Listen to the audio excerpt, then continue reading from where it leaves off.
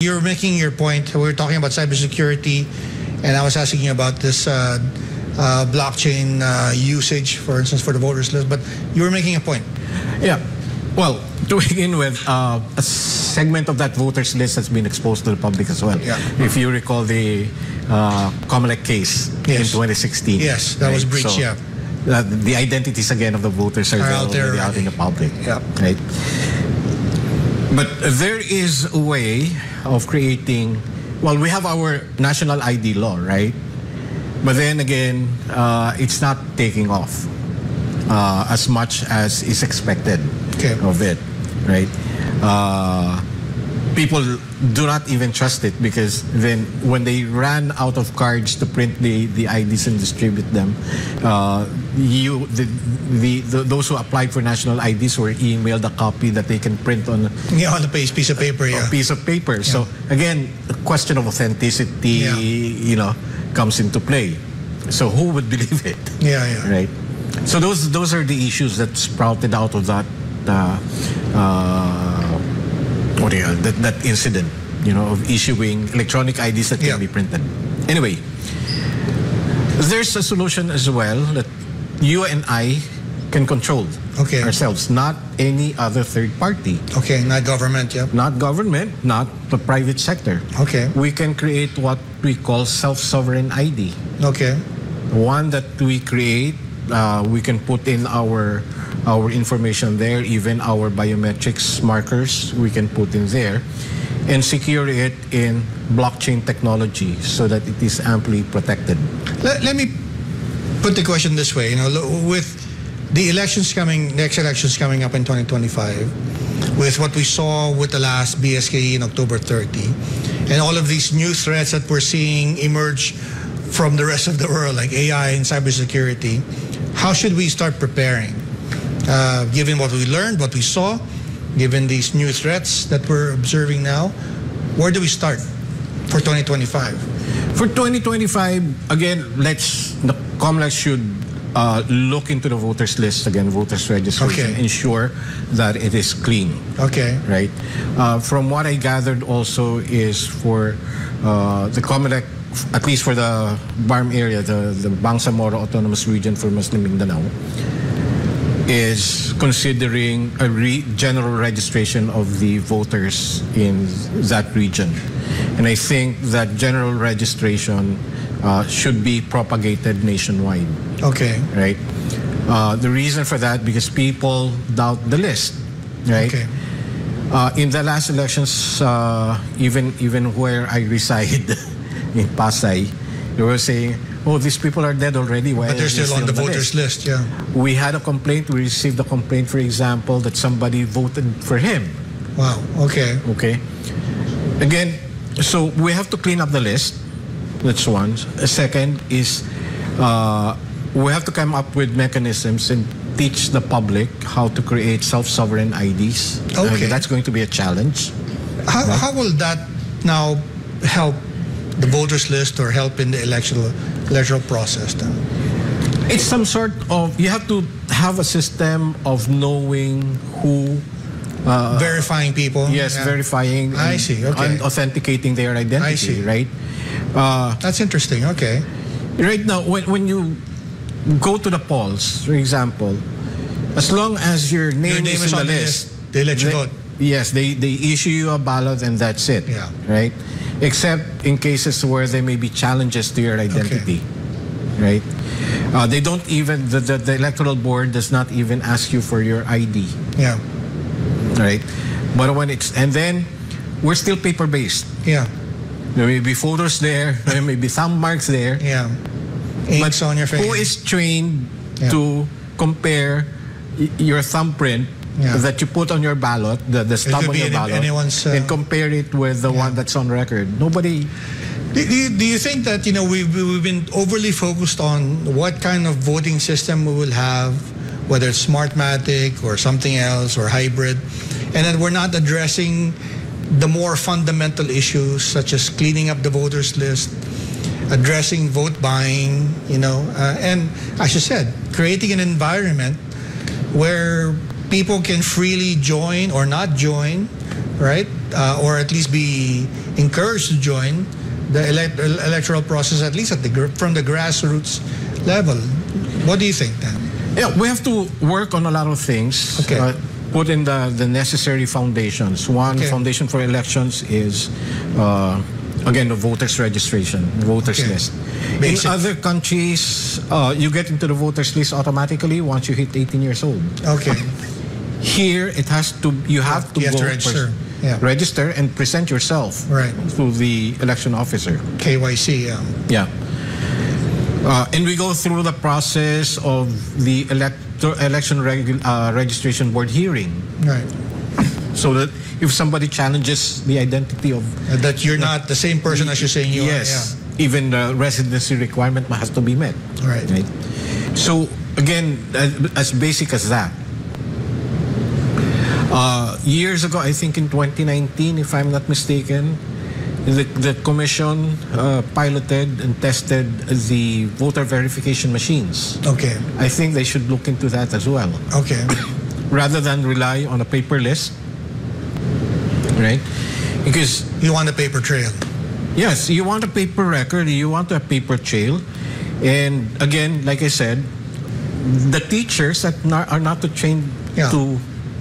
That's not their expertise, It's not their expertise. Third is setting that... The bigger challenge is the political party system. The political parties get active only as election approaches, right? So we have to push for the development of a party as an organization that we are familiar with. Okay. Right? Political parties must have an organization. It has to have a structure. They have to have, their ideologies, their advocacies should be made public. Again, it's reforming that whole political party system. That's also the challenge, right? So that reforms should be introduced to encourage more inclusiveness, as well as participation. Yeah. Okay.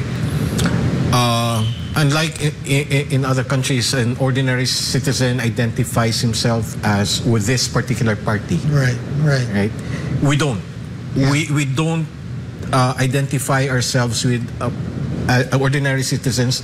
Do not identify with a certain political party. Yeah, or an ideology. Or an ideology. Right. So those are the things that we have to work on. What about education, do you think? Do you think government should be putting in more resources for just like educating people about, as you said, ethics and what's the proper way of doing things? Or is that a worthwhile investment? Or? Again, the voter education, for example, comes in only as we approach the elections, right? And it is it consists of how to vote. Yeah, that's what I mean. It's just the process. It shouldn't be like an ongoing process that it should be. Yeah. We should start working with our education agencies, the DepEd, TESDA, CHED. Right. And the academic community in general. Yeah, I mean, something as basic as how government is supposed to work. Yes. What is your role as a citizen, right? I mean, we have also to educate our voters, the citizens, on the role of what are the roles and responsibilities of the mayor, for example, of the governor. So they have to learn that. Right. Next is educating or creating that framework where the voters can have a basis to decide on who to pick. Okay. It's not just one of the things that I was thinking of in the last barangay elections is asking those candidates who were approaching me, like, what's your role? Yeah. How much is your budget? And things like those. And nobody can respond to that questions. Right, was, if you want to run for that position, I get to examine you when you approach me, right? You should know, Okay. So basic things like those we should learn. So Namfrel is starting to embark on that. Like I mentioned earlier, is that we have a training program for the youth, engaging the youth, getting them to participate, right?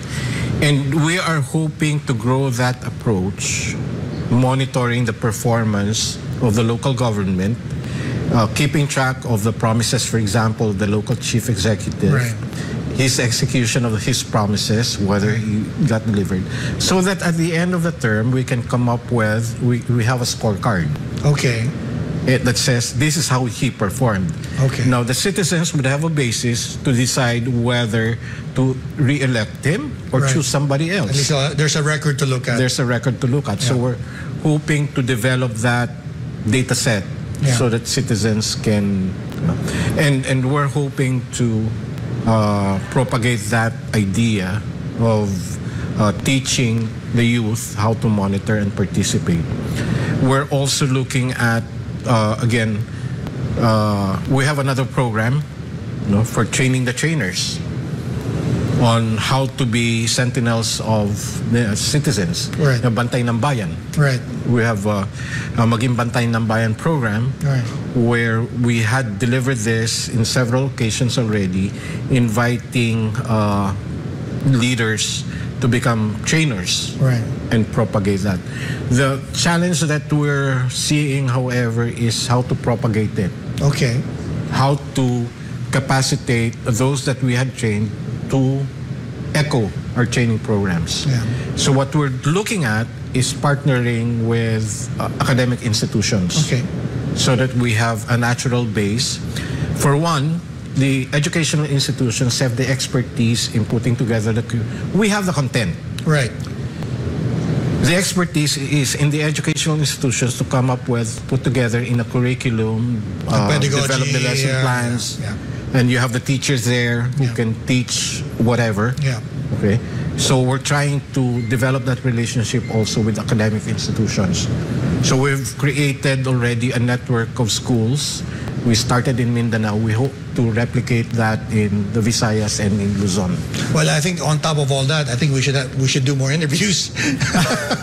But Lito, unfortunately, that's the time that we have. I appreciate your time, and again, we're wrapping this up, and I feel like there's more to discuss, and I do say it more seriously that I think we should have a more regular discussion. But I do want to thank you for the time today. Before we go, you want to leave our viewers with a message? Again, it's a pleasure, to be here. So I'll take this opportunity. When I took over the helms of Namfrel, right, we identified areas to get Namfrel more active, because the issue that I saw was people were just commenting that we're there only during the elections. Yeah. But I said we have to do something.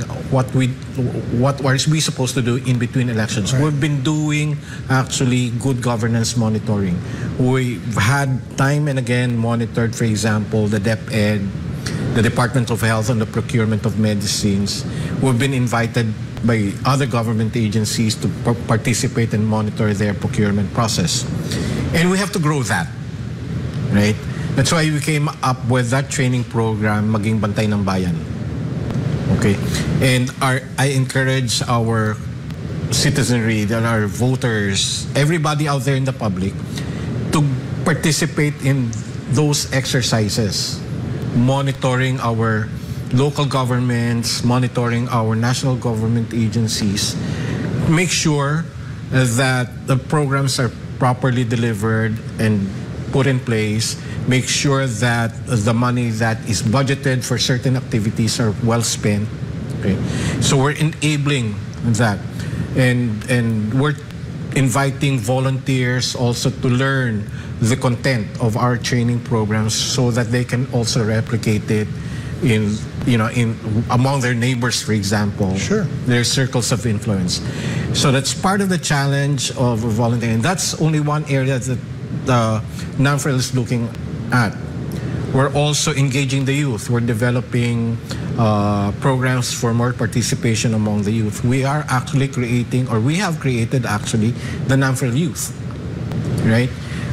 If you would recall, there was talk of postponement again of the elections, which again a law was passed, but then was challenged at the Supreme Court. The Supreme Court said, at that time, before that law postponing the barangay elections, then we had a set of youth already in Namfrel who issued their own statement against the postponement of the elections. And that's what we would like to see, the youth taking action, participating in governance. Right? So those are the two programs that we're working on, among many others. Right. So for those who are interested, they can go to your Facebook page or website? We have Namfrel has a Facebook page. We have social media accounts on X used to be Twitter. Yeah. We have Instagram accounts that they can look at. We have our webpage as well, namfrel.org.ph, that they can go to. We have a volunteer page there that they can go and volunteer. Maybe they can register. Well, Lito, thank you very much. And I look forward to the next interview that we'll